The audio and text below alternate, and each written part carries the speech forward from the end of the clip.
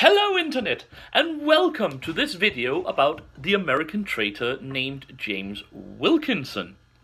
Now, why do I want to talk about James Wilkinson? Well, because, like I said, he is, to my opinion, the sort of original American traitor. Now, people usually would put Benedikt Arnold, of course, in that position, and they're fairly obvious choice why, but however, in my opinion, and I know several of my American friends will probably kick my ass right now, Arnold was as much betrayed by America as he ever betrayed them.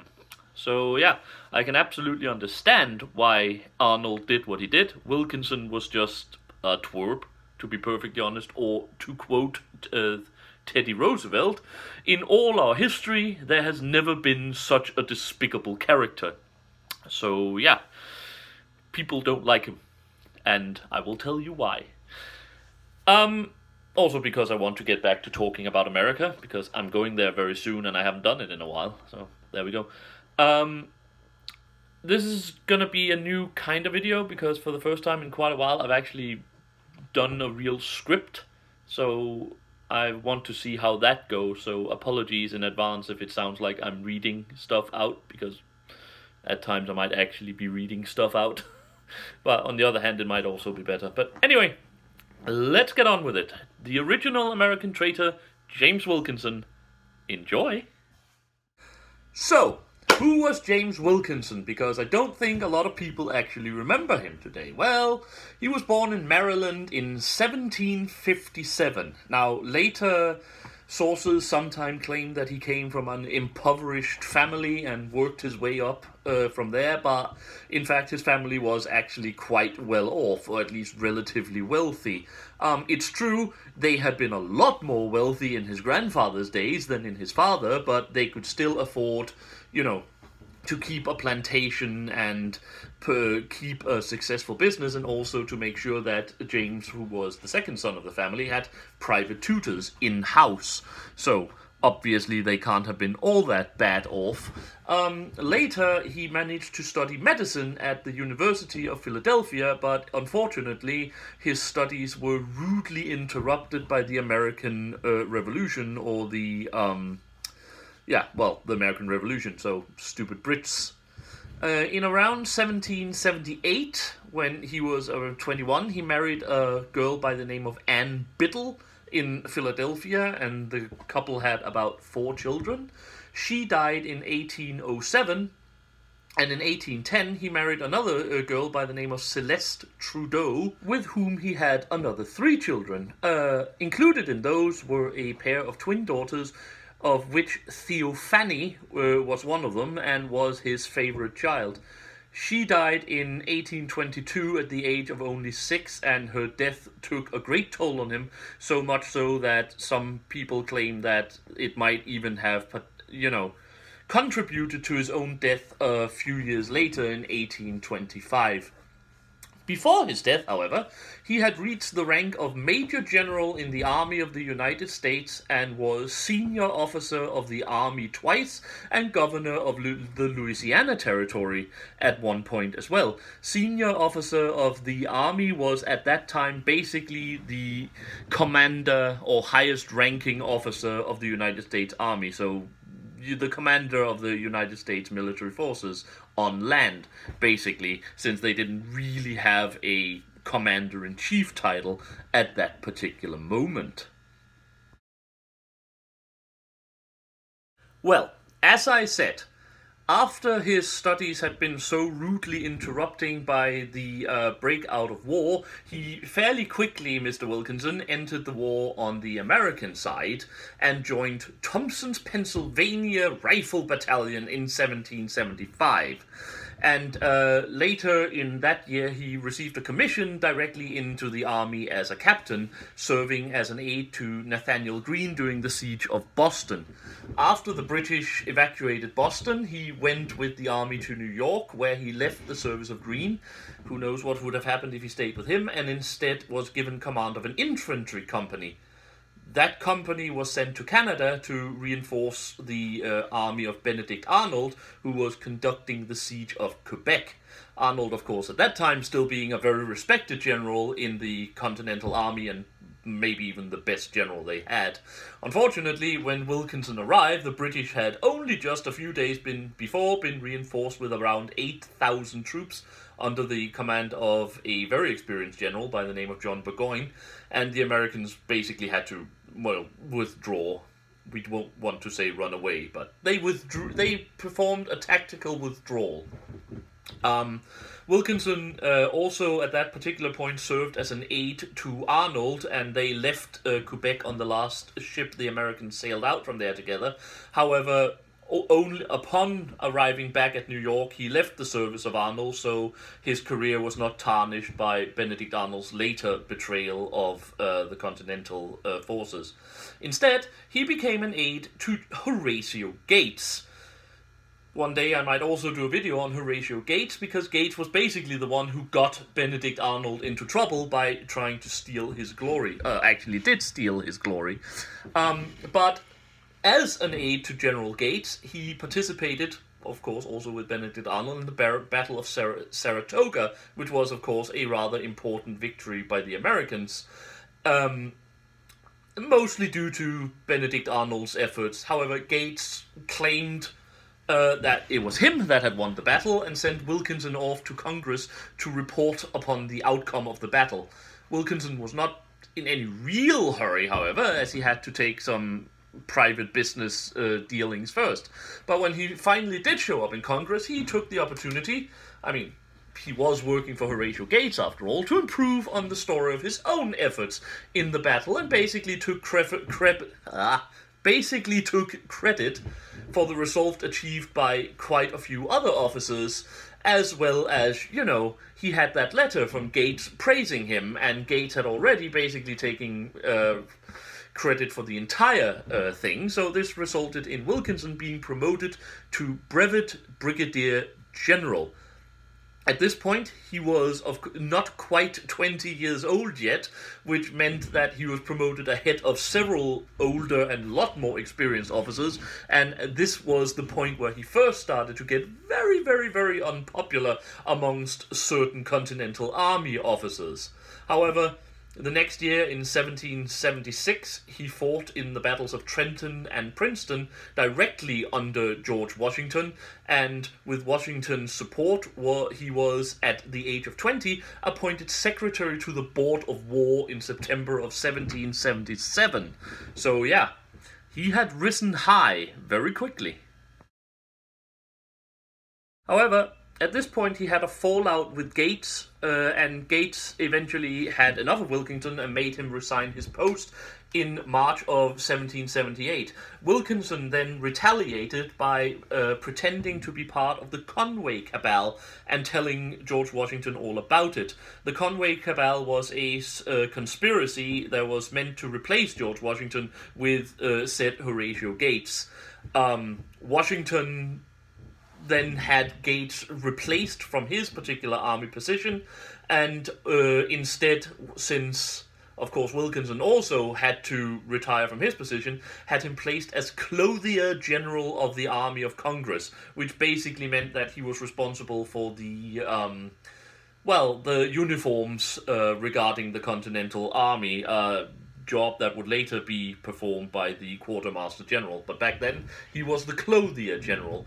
He held that for about 2 years until he resigned his position, officially due to his lack of aptitude for the job. However, we are basically assuming today that he was forced out because he was horribly corrupt, and since he was responsible for a lot of funds to buy uniforms, there was a lot of chance to being corrupt. It perhaps says something about the man that he would rather be kicked out for being incompetent than for being, you know, corrupt one way or the other.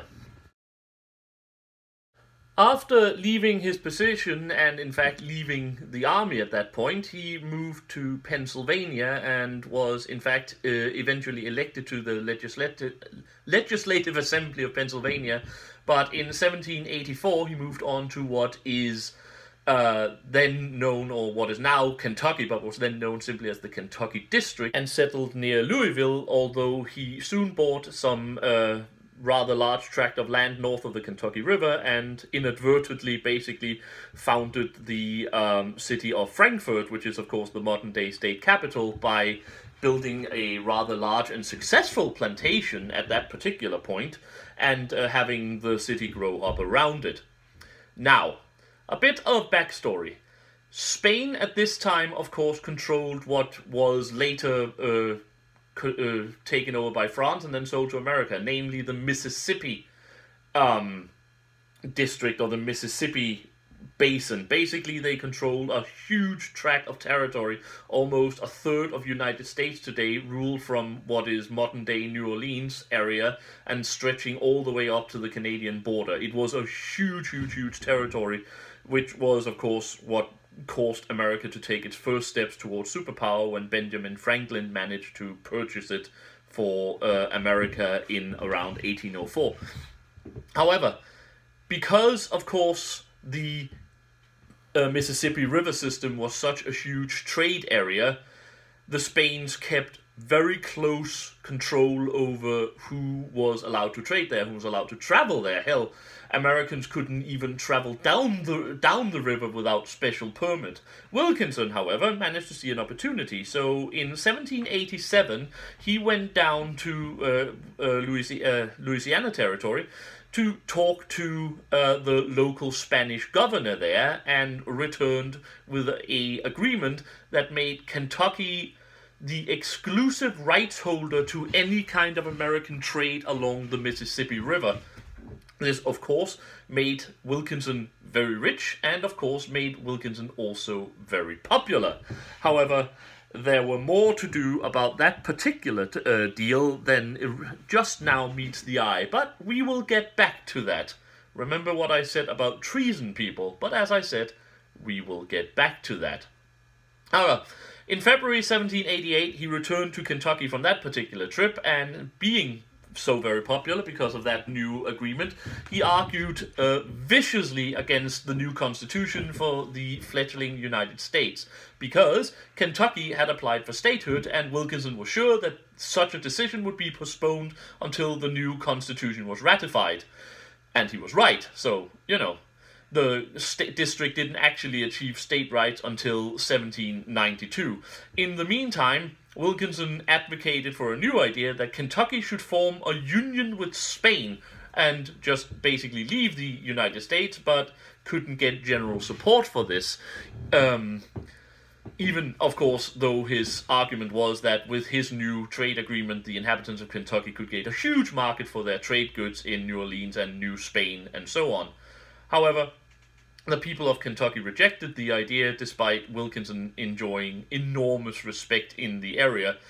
He was, in fact, elected president of the 7th Assembly of the Kentucky Convention, and again argued that Kentucky should, if not join with Spain, at least officially secede from Virginia, and of course eventually it finally happened, and Kentucky gained statehood in 1792, though he continued to argue that it would be a better idea if we just seceded from the United States altogether and joined with Spain. Of course, at this point people started to wondering exactly what it was he had with Spain, but we'll get back to that.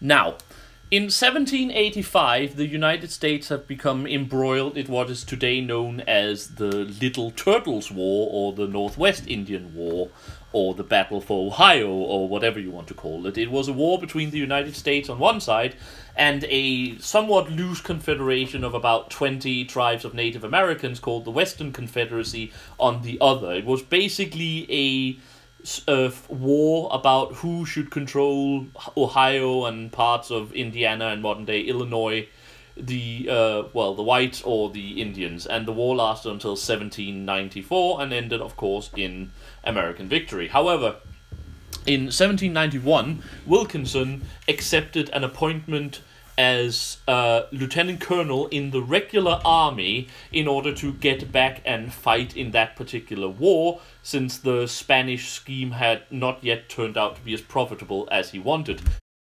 fighting well and successfully at the head of a force of Kentucky volunteers, he was eventually placed in charge of the 2nd U.S. Infantry Regiment of Regular Troops and was once again promoted to Brevet Brigadier General, was in fact under consideration for a role as commanding officer of the entire U.S. Army when that army was being reorganized as something called the Legion of the United States, but instead Congress chose a fellow by the name of Anthony Wayne, mainly because, again, no one really liked or trusted James Wilkinson. Now, Wilkinson continued his service, however, and commanded the right flank during the Battle of Fallen Timbers in 1794, which proved to be the last winning battle of the war. However, he spent a lot more time and energy trying to create distrust against Mr. Anthony Wayne, both amongst the men of the army and the politicians in charge in Washington at the time, writing several letters to George Washington himself, protesting against Wayne and his decisions during the battle, even if the battle was actually a great and successful victory that won the war. So yeah, basically Wilkinson was very busy plotting to become leader of the army himself rather than Wayne, without waiting for Wayne to step down, but he didn't really have much luck at the time.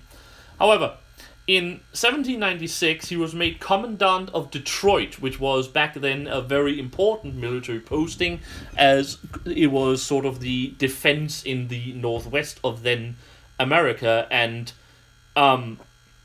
gained huge fame and popularity when he basically stamped out not a rebellion against America in the area, but a sort of there was political and popular unrest, and he managed to basically stamp it out. And when General Wayne died late in 1796, Wilkinson was then appointed senior officer of the army. As I said, it kinda corresponds to modern day chief of staff of the American army, but not really. He was supreme commander of the army, but the army was of course really small, and well, again, he was highest ranking military commander at that particular time, and he held that title of course until George Washington stepped down as president to return to the army, because Washington still held the rank of lieutenant general, so he naturally, one would say, immediately stepped in as supreme commander. Once Washington died the next year, Wilkinson might have hoped to come back, but it was in fact superseded by Alexander Hamilton, who had held the rank of Major General, and since he no longer served as Secretary of the Treasury, had then also returned to his old army position. Now, Wilkinson continued again to serve in the army, while also spending a lot of time in these years creating some fairly hostile feelings against the United States, both among the Spanish who controlled the Mississippi River Valley, as we talked about, and also the Native Americans who actually lived there. He worked against the survey of the U.S. border that had been initiated by contract and actually managed to delay the thing for several months, while also sending one of his own guys out to survey areas west of the Mississippi River. Why did he do that? Well, again, we will get back to this. However, eventually he was transferred during the quasi-war with France down to the southern frontier, and put in almost a third of the U.S. Army,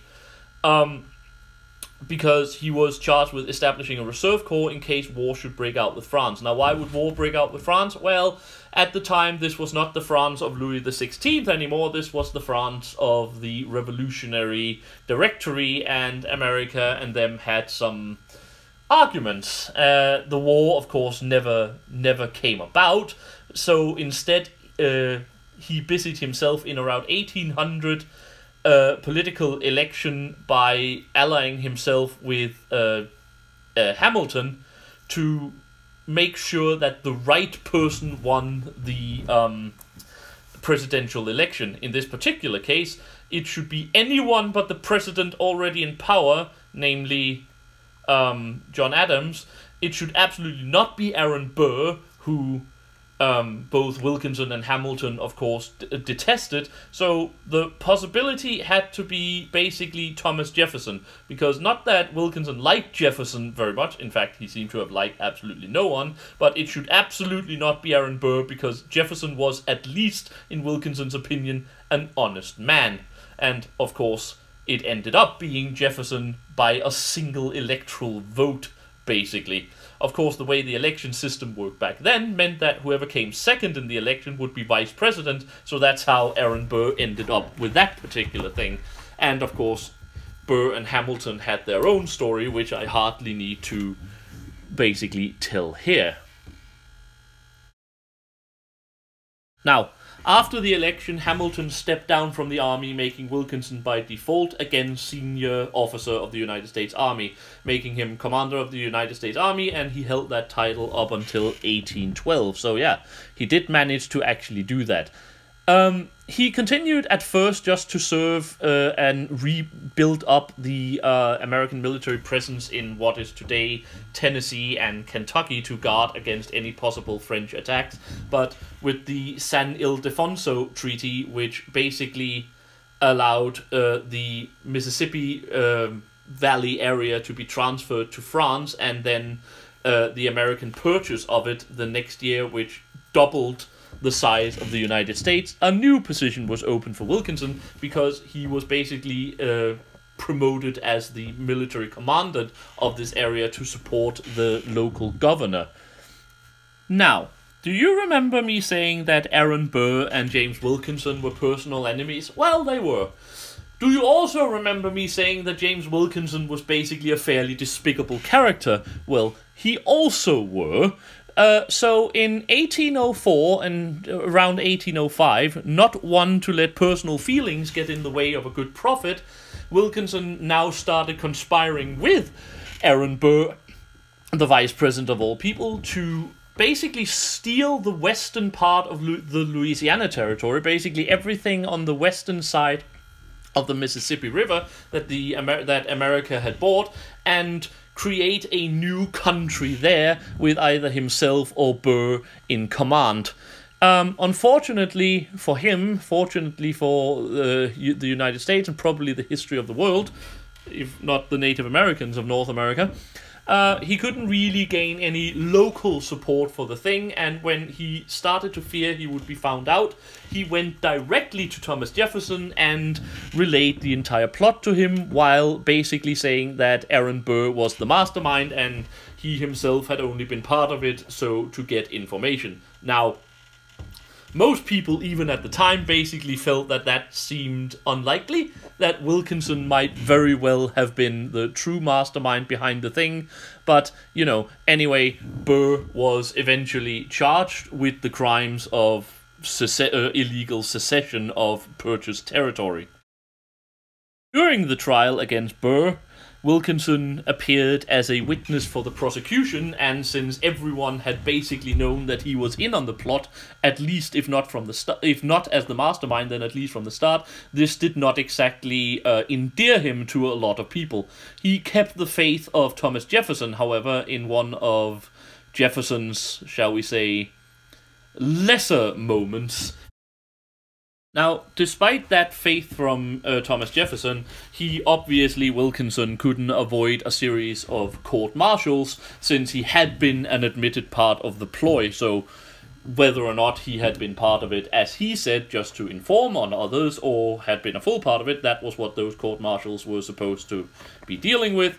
However, he was found not guilty by reason of lack of evidence. However, of course, his reputation was again heavily damaged amongst everyone who, for some reason, wasn't Thomas Jefferson, who, when the Louisiana district was promoted to territory, appointed Wilkinson as governor there.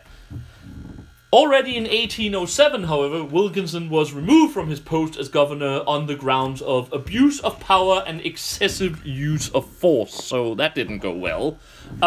He was replaced by Meriwether Lewis, yes, the Lewis of Lewis and Clark fame, and of course Wilkinson was not happy about that, as he was definitely not a fan of Louis already, and certainly wasn't after this.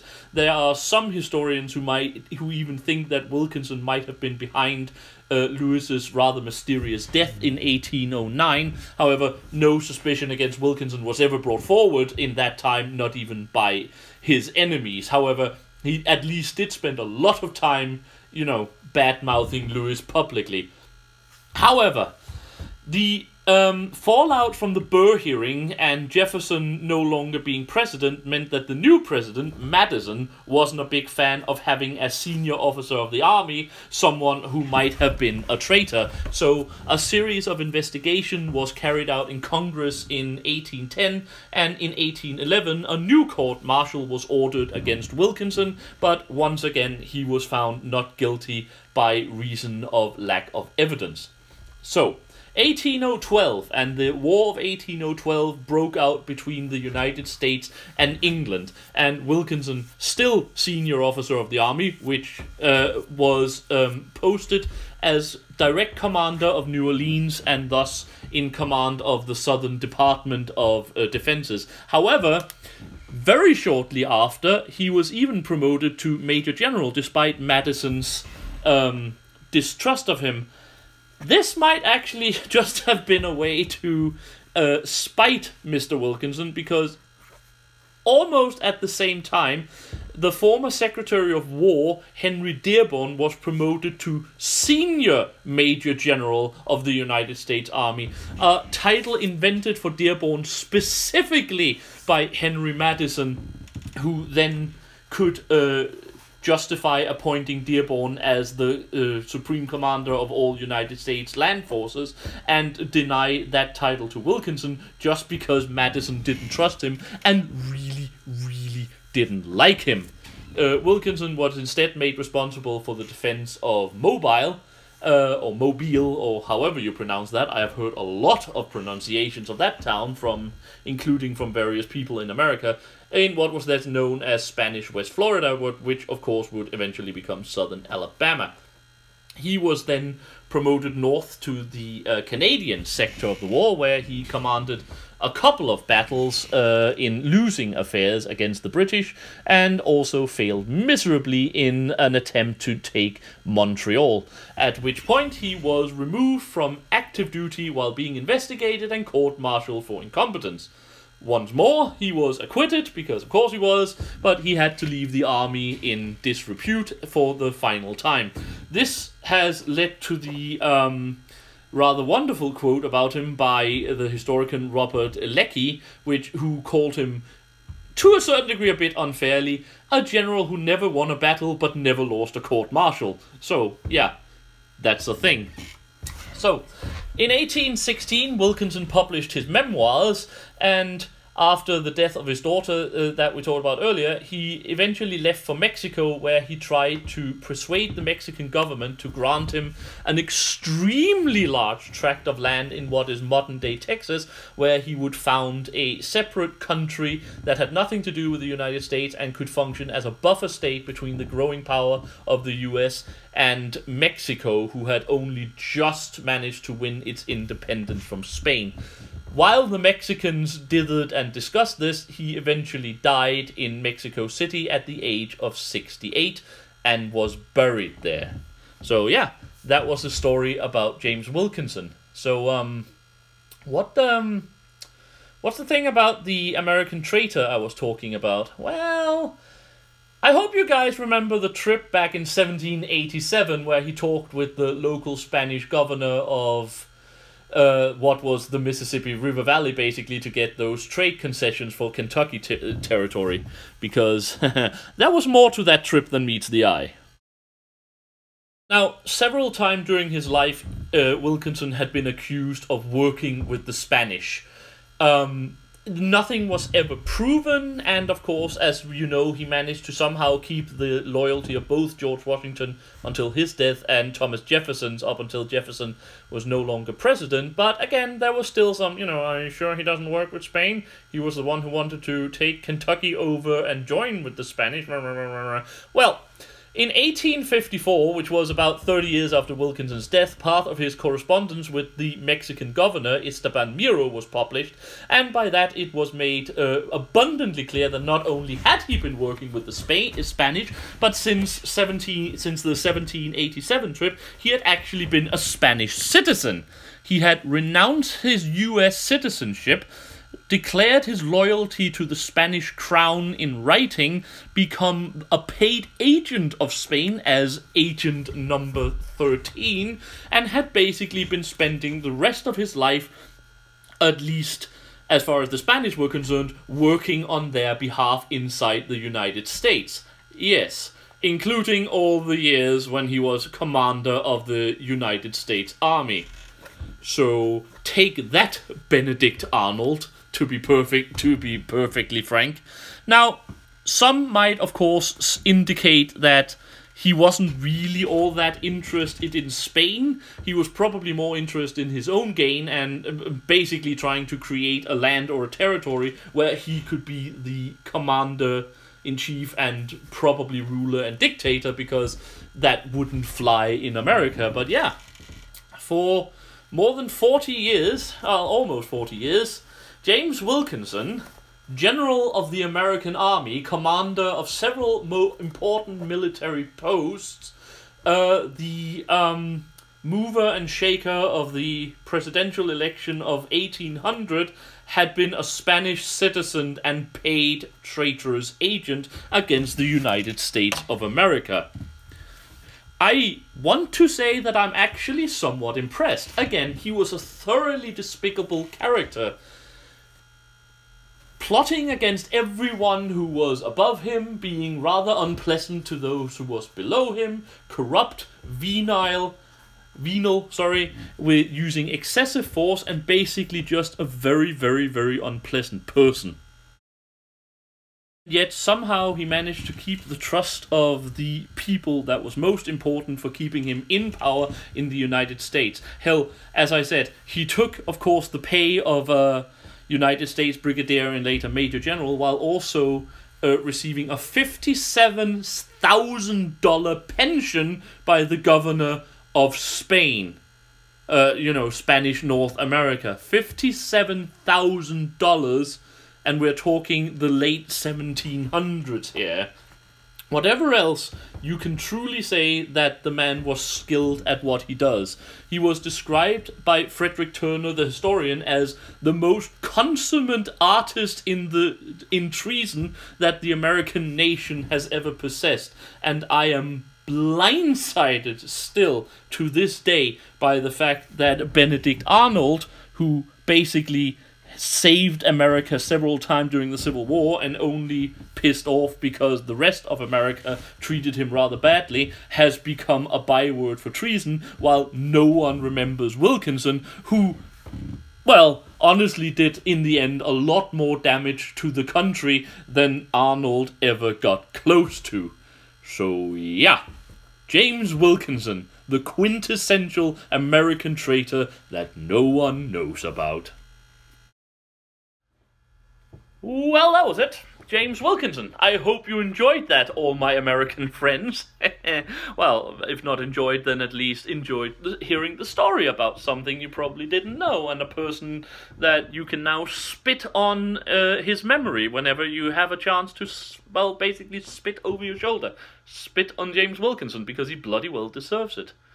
Yeah, I mean, there's very little to say about him, as I've already mentioned. Some people discuss whether or not he actually worked completely for Spain during all those years, or if he was simply hedging his bets, working for the Americans officially, working for Spain semi-officially, basically working for himself, which seems very probable, to be perfectly honest. But yeah, James Wilkinson.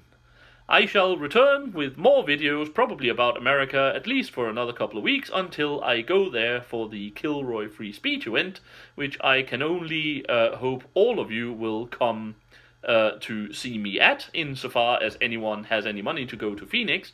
You can check out the website, you can buy your tickets, you can do everything. Yes, I know this is not my usual finish, but I am actually rather worried about free speech right now, both in America and the rest of the world, see the Count Dankula matter and several other things, and I might actually even be speaking at the convention, so yeah, please come join us there. But anyway, until next time, I have been the Sage, and I wish you all a very happy day.